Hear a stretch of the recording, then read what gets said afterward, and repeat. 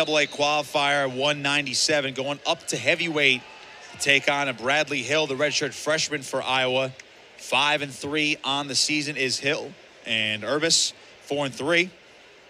Again, a career record of 66 and 42.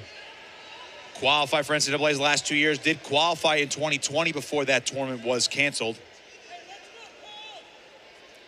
With Cosgrove impressing at 197 as a freshman, getting a lot of opportunities. Urbis might be called on more of these types of situations, Joey, where if they like the matchup, why not bump him up to heavyweight? Yeah. Cole's a bear on top.